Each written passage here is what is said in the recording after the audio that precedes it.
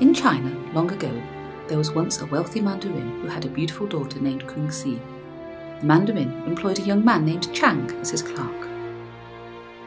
Chang loved Kungsi, and she loved him too. He asked the mandarin for Kungsi's hand in marriage, but the old man was angry that this humble youth had dared to raise his eyes to his daughter. He dismissed Chang at once and told Kungsi never to think of him again.